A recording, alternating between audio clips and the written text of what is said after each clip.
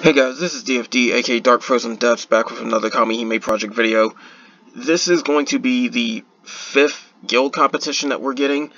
For those of you that have been around long enough, in fact we had one not too long ago, I think it was a month or two ago.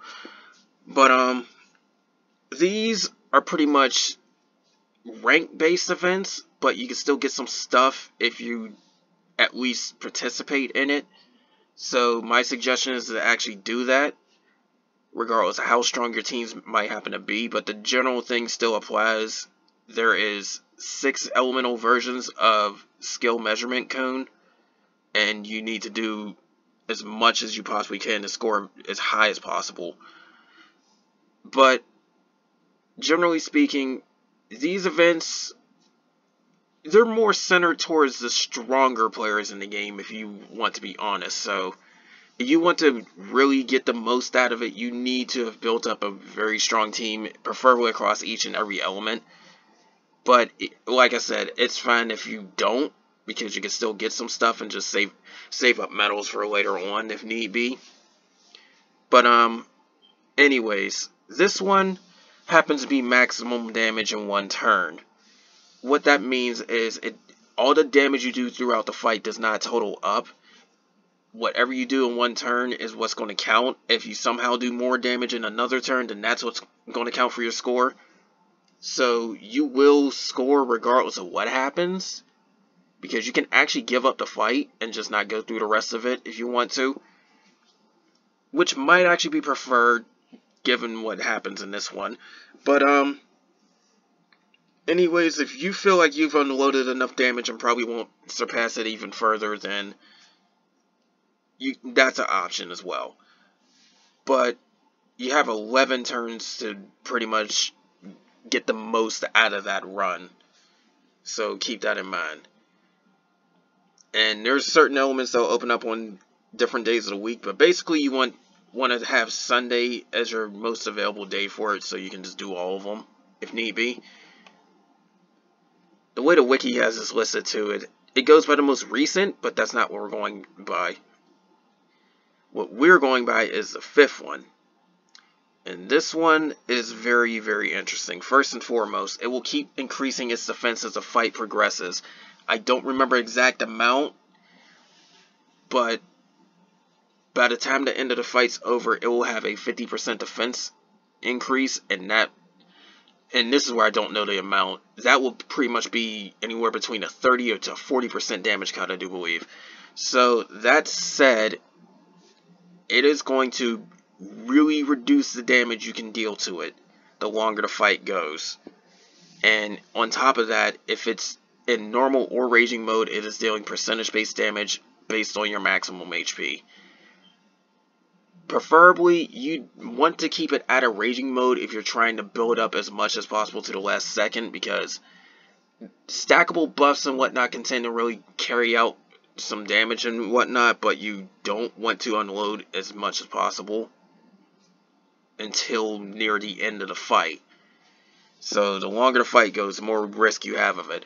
But if you can keep it out of raging mode as much as possible, then you probably shouldn't die, because you'll get like 10 turns to really build up stuff and then just unload on the last turn. The longer it's out of raging mode, the better, because if it's in normal mode the entire time, you're only taking 80%, so you should never need the heal. But at the same time, that's still dependent on one strategy. The other strategy is just to unload as early as possible. That way the defense isn't much of an issue and you can just go from there. Also, you will not take any damage whatsoever if it's in stun and it gets a turn, so there's that. But it will still buff its defense no matter what. It is 5% defense per stack, and it will add up to 50% when it's done. Now, that said, like I said, there's 2 methods. The first is to just pretty much unload as quickly as possible. Save all your ability damage and whatnot as much as you can, but still unload early on. In fact, if need be, I would spend some time just building up your burst gauge and whatnot, and if you can get it off in 2 turns, then there you go. But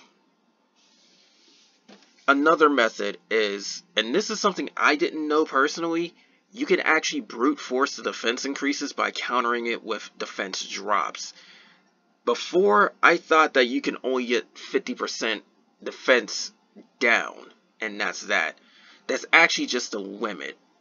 Something I recently found out because there was a player that told me from DMM, but it turns out that if an enemy buffs its defense, then it more or less nullifies part of your defense drop. If that makes sense. So say an enemy buffs its defense by 20%, you need to do an extra 20% on top of the 50% if you do not get rid of that debuff. If you do not get rid of that buff. So that said, you can actually brute force it, so if you can get as much defense down as possible, you can still just not worry about the defense increases and still just go normally trying to build up damage. Personally speaking, I'd say do whatever works best for you on both of those cases. This is where I could say that if you go that method, Hercules is, or even Arthur, is pretty much paramount because the axe they have will give you 25% defense down, and that will greatly help towards it. There's some Kamihime that can get 30% defense debuffs as well, and if you can pull it off, all you need is 100%. Me personally, I could do a 20% sniper shot because I don't have 30%. I can get the Herc Axe, I can get Iris, I can get Lug, and then I can get anybody that does an A-frame defense down. So that will get me close to 100%, but it won't be all the way there. So I can find some way to do all of that. The other method, like I said, unload as early as possible. That means you just build up your burst gauges, and then when you're ready to full burst, that's when you debuff, that's when you do all your buffs, that's when you do your full burst and your ability damage, and then just count that as your score. Now, that said, keep in mind that if you're doing a vigor-based setup, you are losing HP over time, so you want to have your HP as high as possible. Me personally, I use quite a bit of vigor on my light grid, so I'd have to go with the nuke as soon as possible strategy. So that's something to know. But honestly, if the HP drop by a percentage also affects how much your burst gauge goes, I probably do have a good chance of getting off a full burst on turn 2. It depends. Well, after turn 2, not on. It may depend. It depends on how much it really gives. But honestly, it's just basically whatever setup you really feel is more comfortable, because the defense increases is going to be the biggest issue. But either way, if you decide to do a drawn out strategy, Pride might actually be a better focus for you. If you decide to do a faster strategy, then you're going to want to try and make the most of the vigor that you get. So keep that in mind. And like I said, if you somehow can get it into stun, you're just not taking any damage whatsoever. So keep that in mind. Now, I don't know if this changes, but you get rewards based on how much score you get. And this score is cumulative, as in, even if you don't keep any of the previous runs as your final score, this still counts. Like, say, you get roughly 17 million as a score, and then next thing you know, you're getting 19 million. That previous 17 million still adds to this total. So you only need to really get 55 million to pretty much get everything. I don't know if this is the same amount for this current event. Now, that will get you quite a bit of guild medals. It will get you some stuff as well, like, say, gems and gacha tickets. What it really doesn't give you too much of is definitely the guild medals, because you need to get ranks in order to really get the most guild medals. So keep that in mind. But it will allow any player to rack up guild medals, except for the fact that you need to save those up, because given all the stuff that we have access to right now, the only thing that is ever worth guild or tower medals is the break limit set. and it is 10,000 tower medals or 15,000 guild medals. If you're not doing 5-digit trades, you're pretty much scamming yourself because nothing else is worth it, not even the gacha tickets anymore.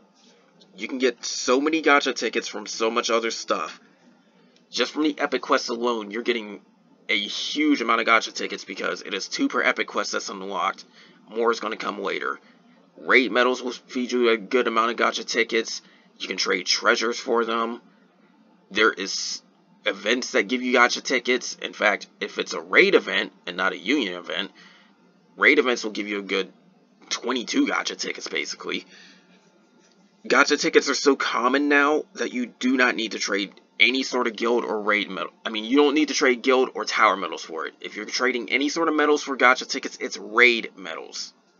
So keep that in mind. So it's only really worth getting the purple SSR break limit items. That's it. That said, those things are really powerful. Even if you're a player that spends a lot on the game, it is still worth, because of the simple fact that it is a free break limit on something that you normally don't get as often as other stuff. And in a lot of cases, it can be very, very helpful. In my case, I will definitely be trying to aim for that, because I am very close to getting a maxed out Kaiser for my light team. I've already have one for fire. And if I really wanted to, I can grind out Idolin orbs and instead give it to a Windom Kaiser and max it out. So I got plenty of options with just that. And then I still have 100% Idolins, which will greatly benefit from that. But regardless, it's definitely the thing you go after. It's definitely the thing you go after. Do not go after anything else. Spend either 10,000 or 15,000 at a time in one single trade. But anyways, that's all for this. More is going to come soon, because you'll definitely see my attempt on this. And also, I should point out that even though it's best suited to do elemental damage, like elemental advantage damage, you want to be able to still do as much as possible. So if you know for a fact that, say, your wind team isn't going to do as much as your dark team, then go with the dark team. But you can't really get too comfortable with that strategy, because I think it's around the 7th guild competition where it'll have some sort of counter towards that, which means now is more a time than ever to try and build up all 6 elements. You still want to focus on one or two more than the rest so they can do most of the grinding, but these guild competitions will only get harder from here on out. I hear the next one is absolutely infuriating, so there's that. But this one right here also seems pretty irritating as well, to be quite honest, because you really have to, it's either one extreme or the other, so keep that in mind. But anyways, that's all for this. Like I said, more is going to come soon, and that's all for now, guys. Take care.